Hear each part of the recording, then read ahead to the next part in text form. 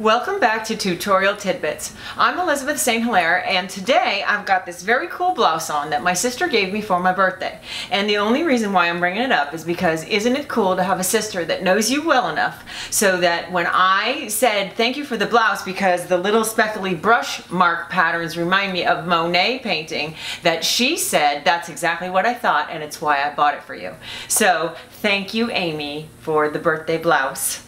Anyway, today I want to talk to you about a technique that I have been using lately to add texture to my work, and that is scraping molding paste over the base of my cradled wood panel before I add collage and before I draw and do the underpainting. So I'm creating a highly textured base that I'm working on top of, and that texture sort of affects my collage layers, it affects my painting, and it's been giving me a whole sort of new feeling in my work. So I wanted to share with you how to set up your own textured base using golden molding paste and gels. They have a lot of gels and products that you can choose from. You might already have some of them in your arsenal of your art studio. You don't necessarily have to get exactly what I'm using because there's light molding paste, there's heavy molding paste, there's fiber paste, there's thick gesso that you can use as well.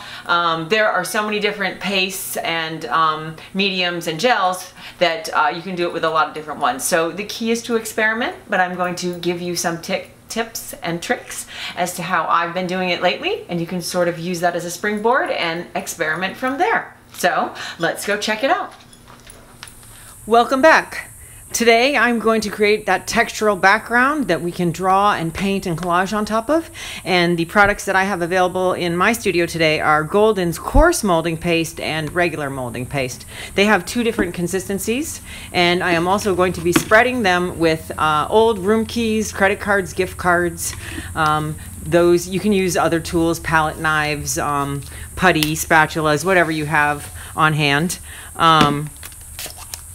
The coarse molding paste is a lot, very thick. It's very thick and heavy, and it's going to give us a really good, highly textured surface. The regular molding paste is a little bit less thick.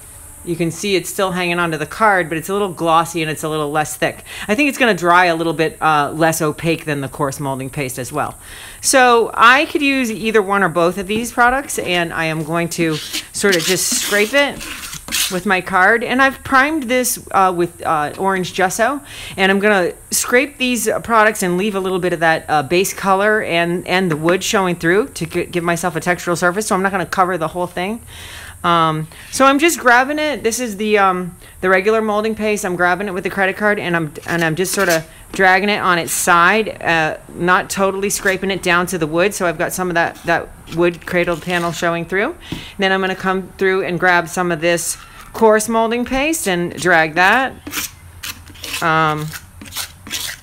So I'm sort of creating this kind of cool textured layer, and then I'm going to scrape some pattern into it, or some striations and marks into it with my the corner edge of my card. So now I'm gonna add some more texture by scraping, dragging, re-scraping, and trying not to get rid of all of my orange lower layer. It kind of gets tempting to sort of spread it all over, so you have to make sure that you don't have too heavy of a hand. And if you feel like you get it so that you want to start over, you can just scrape it all off, wipe it down with a baby wipe, and start again before it dries. So I'm going to play with dragging the card through it in some different angles, and scraping and dragging, and sort of you can use a lot of different golden products for this. They have pumice gel, they have glass bead gel. There's all kinds of gels and mediums that you can use to drag over your surface and make an interesting, highly textured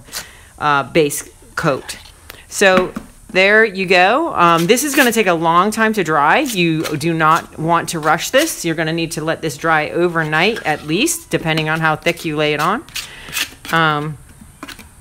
And you could experiment also with pressing some other tools, some household objects, combs, or I don't know, kitchen tools, whatever, to make some different lines and marks and patterns into the molding paste while it's wet. You could also stamp stamps into it. I mean, get creative, drag sticks through it. That is up to you. But so now we've got this textured base that we're just going to be patient and let it dry, and it is going to be a place for you to start your next paper painting.